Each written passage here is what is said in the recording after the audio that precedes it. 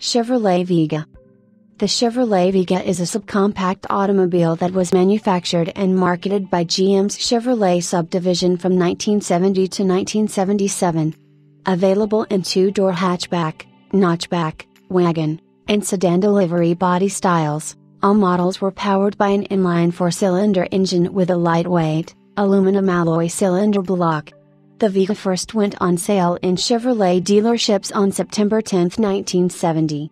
Variants included the Cosworth Vega, a short-lived limited production performance model, introduced in the spring of 1975.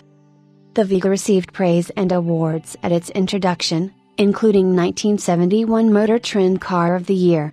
Subsequently, the car became widely known for a range of problems related to its engineering, reliability, safety, propensity to rust, and engine durability.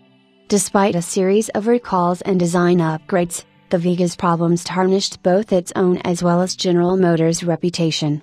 Production ended with the 1977 model year. The car was named for Vega, the brightest star in the constellation Lyra.